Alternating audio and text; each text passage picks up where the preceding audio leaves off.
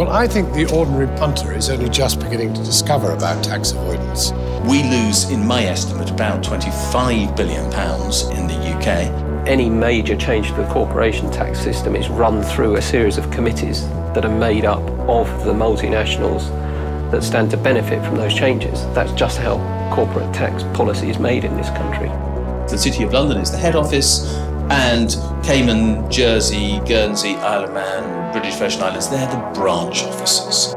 This country actually harbours the largest tax avoidance havens in the world. At least $21 trillion in financial assets are located offshore.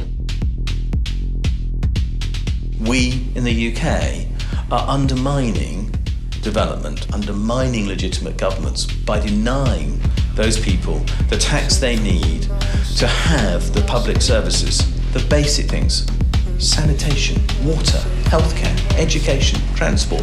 These are basic things that they need in many parts of the world, and our tax havens are preventing that happening. They do it because they find it easy to take advantage of poor countries like Zambia. 85,000 children's lives could be saved every single year if companies paid their fair share of tax. You don't see them, you don't hear them, you have to know where to go. These guys will go on doing the wrong thing, and they have no sense of doing wrong.